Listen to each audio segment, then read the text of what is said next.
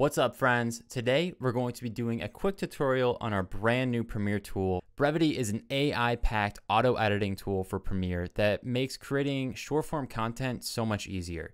It allows you to take long-form content such as podcasts, interviews, documentaries, and use AI to identify those core segments that are perfect for social media, and then create new sequences from those segments, add in a bunch of suggested stock footage and emojis, automatically suggest highlighted words, and a bunch of really other awesome cool stuff that makes creating short form content super quick. So let's just jump right in. I have the Brevity tool open right now, and I also have a sequence with my friend's podcast ready to go. So this is about a 33-minute long podcast, and we're going to use Brevity to quickly identify those core segments that are great for social media, reformat them for vertical, and then automatically suggest highlighted words, suggested stock media, and then also suggested emojis. Cool. So I'm just going to go ahead and click on this auto cut tool. And this is going to open a new panel that will show us a few different things. The first is going to be the amount of available credits that we have. So when you sign up for our platform at brevity.pro, it's just beta right now. So you'll get a bunch of free credits that you can use to play around with the tool, see how it works in your current workflow. And in exchange, all that we ask is for some really nice feedback. Any bugs or feature requests that make this tool even better, please let us know. So we have the amount of available credits, and then we also have the usage. Usage is the amount of time that our current in and out points are inside of our sequence. So as you can see, I have about 31 minutes of duration here. And then below that, we have the aspect ratio. So we can keep this as the original, or we can set it to be 9:16. That will automatically reformat our video for that vertical style. So I'll just go ahead and click on create. Brevity is going to render out the audio from the sequence, and then it's going to send it to our transcription service, which is much more accurate than the Premiere transcription service. So you'll spend a lot less time going through and correcting spelling and grammar issues, and much more time on just editing your project. Once it's gone through and transcribed the video, it's going to use AI to identify those core segments inside of that super long content that are going to be great for uploading to social media, basically like the golden nuggets of the content. It just finished generating those AI suggested segments, and now it's automatically cutting up new sequences from our original sequence that are going to be those nice bite-sized social media cuts. As you can see, we generated about 5 new sequences inside of here. And as soon as you click on a sequence, the tool is automatically going to load in that caption data and allow us to start editing the video straight from this text-based editor here.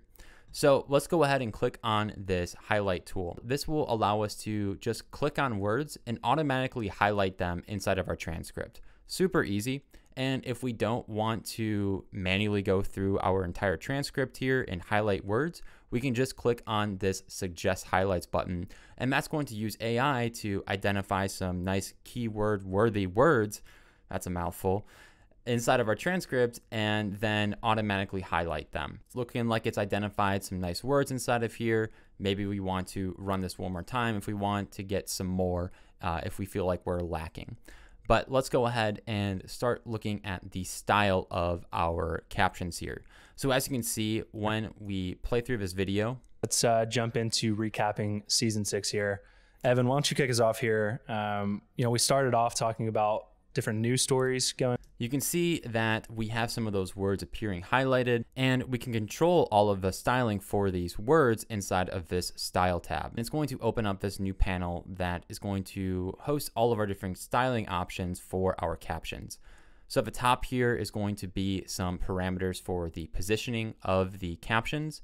We can have it be the top, or we can have it be the bottom or the center if we want. We have the padding, which is the amount of padding that is between the bottom of the captions and the bottom of the video. And then we also have scale inside of here as well. Below that, you can control the font that we're using for the captions, leading, tracking, the case if you want it to be uppercase or all lowercase, the text color, the stroke width, And then below here, we have some different sections for both active text and highlighted text. The active text is going to be the current word that's being spoken inside of our video. So as you can see right now, it is really, and that's why the text is yellow.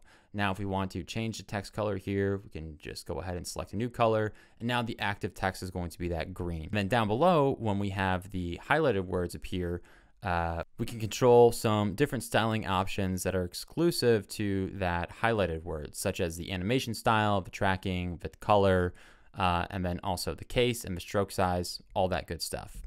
So now let's go back to the editor here and let's move over to the media tool.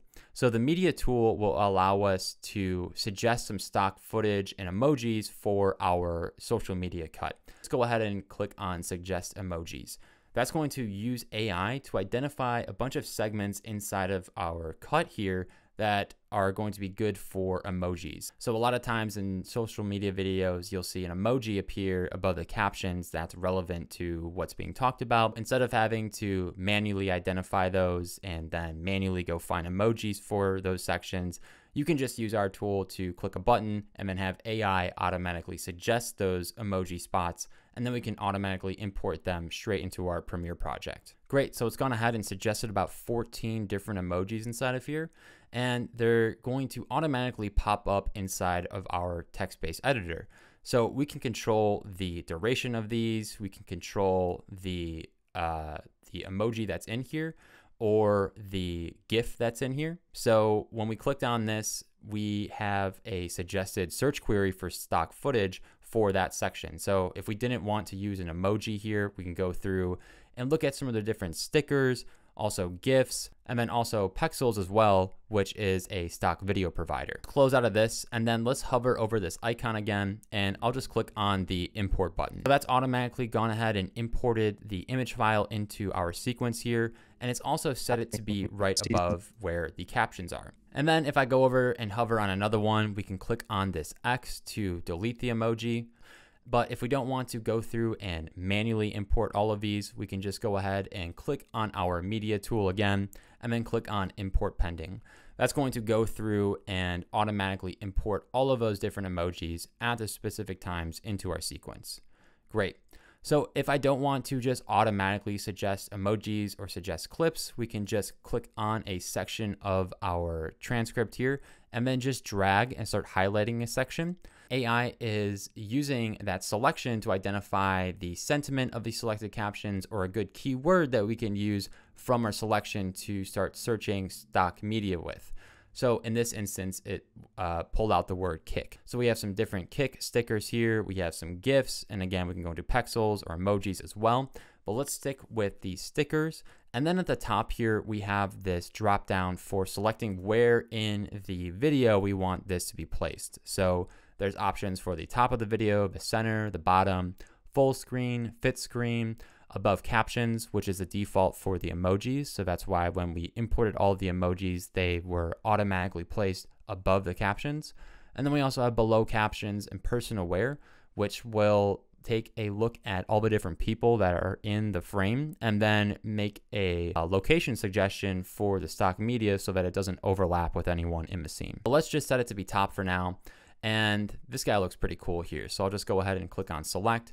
And that's going to automatically import that GIF into our timeline and at the selected placement. Go ahead and move on to the next tool, which is going to be the paragraph tool. And the paragraph tool is used for adjusting how the lines and paragraphs are placed for the captions. So the default is going to be to have two different lines here. But if we wanted to just have one line, we can slide this down and it's going to automatically reformat all of our captions just to be one line. And same thing, if we wanted to crank that up to be 3, it's going to automatically go through and reformat our captions for that.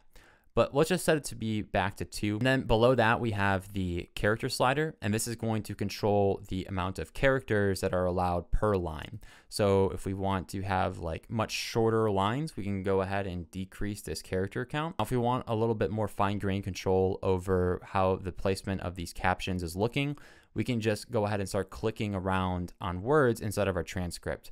So as you can see, this let's is starting before the rest of the captions inside of here. So I'm going to go ahead and click on him again, and then let's just put this guy combined with that line right there. Cool. The last tool that we have in Brevity is going to be the cut tool. And this will allow us to adjust the in and out points of our social media cut here. If we go to a section down here, maybe we want to end on the word impactful. So we can just click on this, and it's going to extend the length of our video to match that new word that we clicked on, so that's included inside of our video. And the same goes to the beginning here. So if we wanted to start on all right, fellas, we could just click on that word, and now it's going to shift the video, the times, and then all of the stock media timing as well, so that it is in its correct placement after we've readjusted the time for the video. So that's Brevity. Hope you've enjoyed this little tutorial.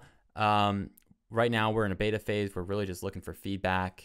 You can sign up for the tool over at brevity.pro. It's a free sign up. You'll get 600 minutes worth of credits to test it out. And yeah, if you have any feedback, any bugs, please let me know. We're really looking to just make this super quick, easy way to create short form videos inside of Premiere Pro. So thanks so much for watching. Have a good day.